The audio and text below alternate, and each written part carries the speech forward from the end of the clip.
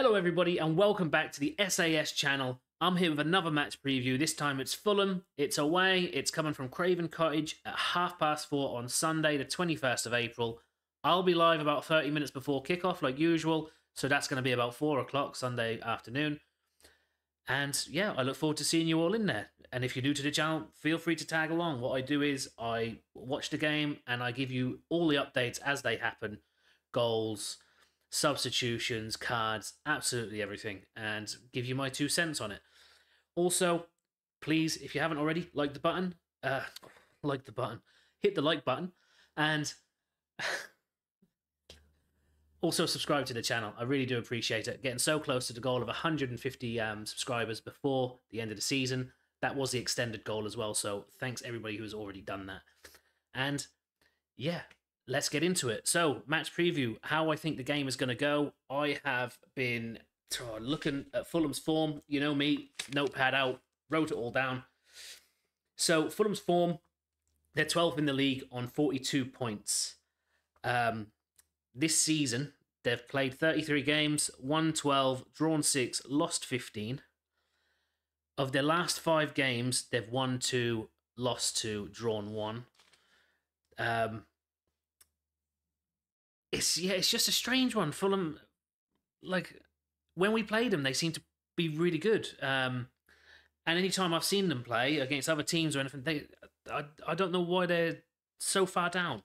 Obviously, there is a reason. I just don't watch enough of Fulham, really. But that being said, they're only 8 points away from European places, and with, 5 games to go, and just how open the league has been this season, they might think they can squeeze themselves in there. So this could potentially be a very entertaining game, like it was back in Anfield. More on that in a few. So, yeah, this season we've actually played them 3 times already. In Carabao Cup semi-final, 10th of January was the Anfield leg. We won 2-1. Then on the 24th of January was at Craven Cottage, the second leg, and that was a draw 1-1. So obviously we knocked them out 3-2 on aggregate. And then go back to Sunday the 3rd of December, and you guys probably remember it, 4-3 in the league at Anfield, and all 4 of Liverpool's goals were absolute bangers. There was 2 from Trent. Well, one wasn't really Trent's goal because it hit the crossbar, then hit the keeper, but from a free kick. McAllister with that rocket, it actually got goal of the month that month, and Endo with a volley from the edge of the penalty area, and then Trent in the last 10 minutes or so with a great shot from the edge of the box as well. 4 absolute screamers. I'd love to see more of that. I'd love to see Liverpool score some goals from open play, to be honest with you. Very worried about that. So, yeah, their overall form as well, because I like to do it from the start of the year as well. Their overall form from like 2024. They've played 17 games in 2024. They've over the Premier League, the Carabao Cup, and the FA Cup.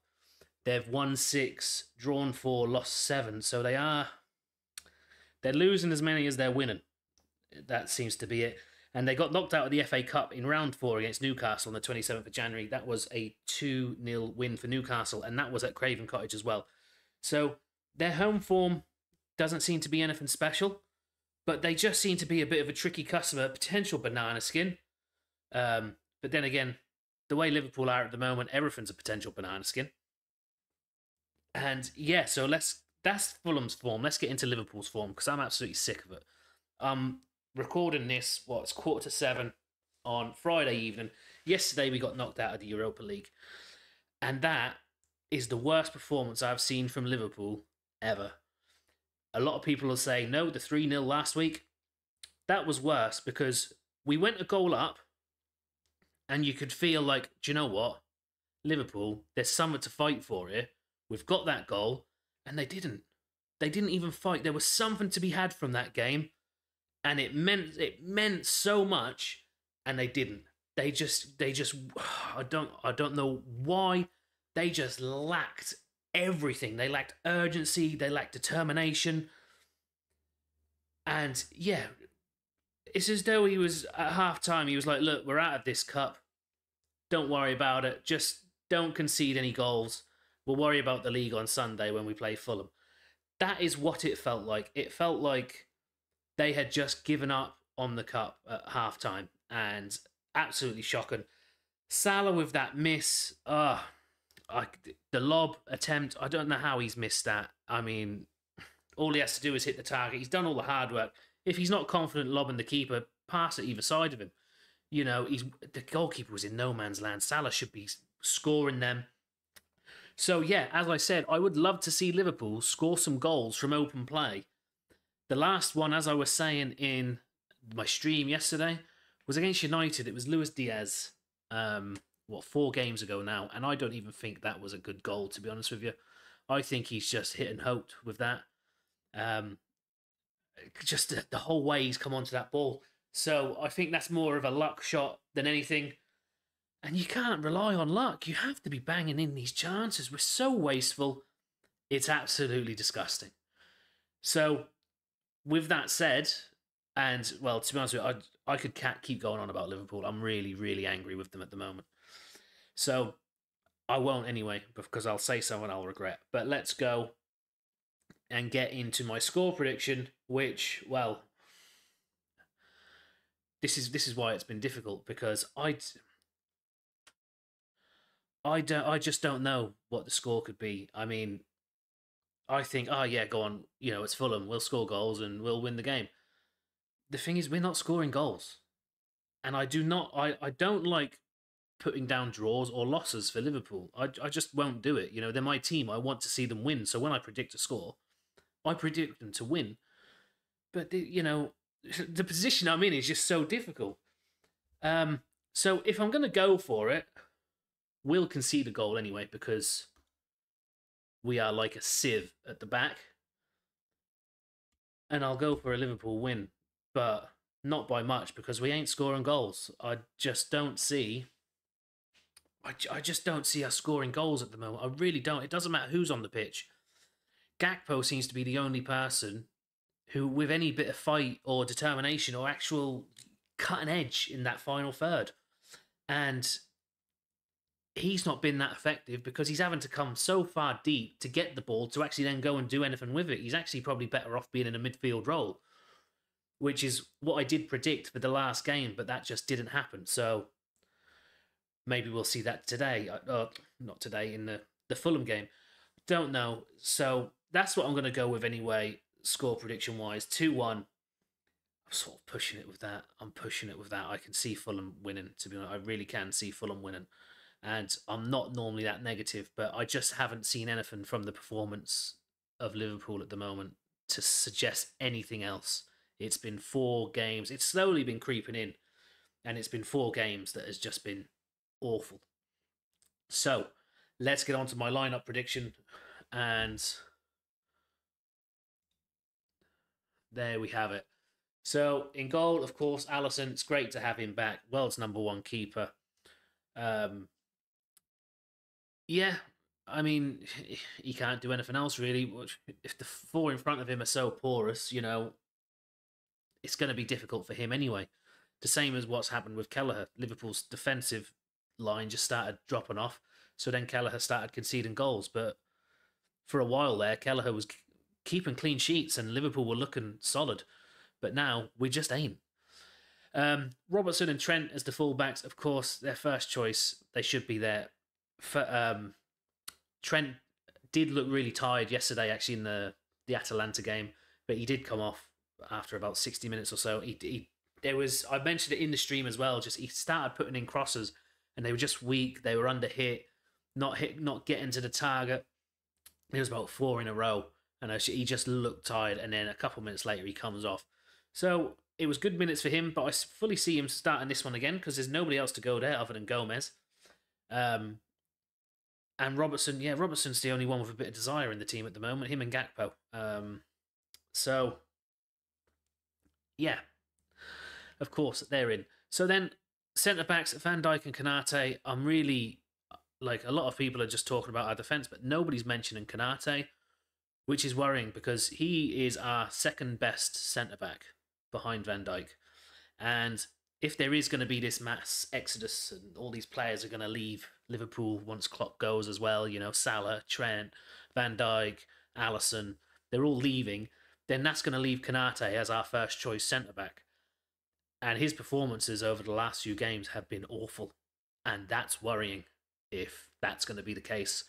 I've put him in there. To be honest, I don't even know why I've put him in there. Just because he's not going to put Gomez there. I thought Gomez was going to start there last night, but he didn't. So I've put Konate there because that's probably what's going to happen. Then in midfield, I've gone with Endo, McAllister, and Gravenberch.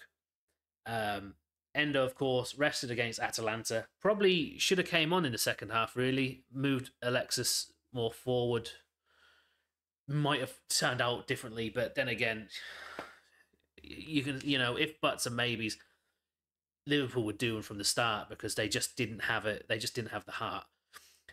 So I've gone with Endo, of course, fully rested. He hadn't played for a week. So he'll come straight back in, and he has been great this season. He has gone off a little bit recently, but he's our best option at the number 6. So fully behind Endo starting there. Then McAllister and Gravenberch. I don't know why Gravenberch hasn't started more or played more. He didn't play at all yesterday, and I felt like his ability in tight spaces, and like I always mention, his legs, they just get in and pull balls away. Like if somebody's trying to run away, he's got like long dangly legs that just go in and grab the ball away. He just plucks it away from people, sort of like how Fabinho used to do. And I felt like that would have really made a difference yesterday. And he's really good in tight spaces and can work it well. And Atalanta were pushing so high up and pressing like on every single man. The second anybody got the ball, they were up against him. And I just felt Gravenberch, with that ability in tight spaces, would have also have made a difference. But he didn't. So, and also I would drop Szoboszlai for this game because, well, he didn't have a great game yesterday. He was probably one of the better players on the pitch, which is also very worrying to say. But he looks tired. He doesn't look like he's got a full 90 minutes in him. And sometimes you need players to have a full 90 minutes in them. So that's why I would rotate Szoboszlai out just for the little bit of break, a little bit of rest. I personally would bring Gravenberch in. It could be Gakpo. I honestly would not mind seeing Gakpo in that sort of position, either that side or the opposite side where I've got McAllister. I just doubt it'll happen. I honestly think it's going to be Endo, McAllister, and Jones. And to be honest with you, I would hate to see Jones on the pitch. He was awful yesterday. Just everything he touched was just useless. Nothing good came from him at all. And obviously he's just come back from an injury as well, so I don't want to like lay into him, but he just needs to get back up to pace, and he's just not there at the moment. And then the forward line, Diaz, Jota, and Salah. This will be the game that Jota starts, I do believe, just because he didn't start. We all thought he was going to start last night. He didn't. And then even when he came on, he did not look sharp. But then again, nothing really got to him. I don't even remember Liverpool coming out of defence for the last 30 minutes. It was like Alisson just passing it around. It just got so boring and mundane to watch. I was half thinking about turning it off, but of course, by obligation to my stream and my channel, I would never do that because I'm here for it. I enjoy doing it, but sometimes football just gets too fucking boring to watch. So that's how I think it's going to line up. Diaz and Salah. I hope Salah can actually put a shot on target that's not a penalty. And Diaz the same, really. Núñez didn't offer anything coming on, so I don't think he'll be there. And also, this will be important for Jota to start getting some match minutes and getting back up to fitness after his injury. So that's why I've gone with that. So in full, that's Alisson, Robertson, Van Dijk, Konate, Trent, Endo, McAllister, Gravenberch, and then Diaz, Jota, and Salah. And with that, guys, let me know how I done. Get in the comments, whether you're on Facebook or on YouTube, wherever you're watching. Get in the comments, let me know what you think, and yeah, if I done wrong, if I done right, if you think I've made some good points or bad points, let me know. And yeah, if you've got any thoughts about the Europa League exit, Klopp's farewell tour as it is, the running, anything, let me know. Thanks very much for tuning in. Like I said, I will be live 4 o'clock on Sunday. Look forward to seeing you all in there. Until then, up the fucking Reds.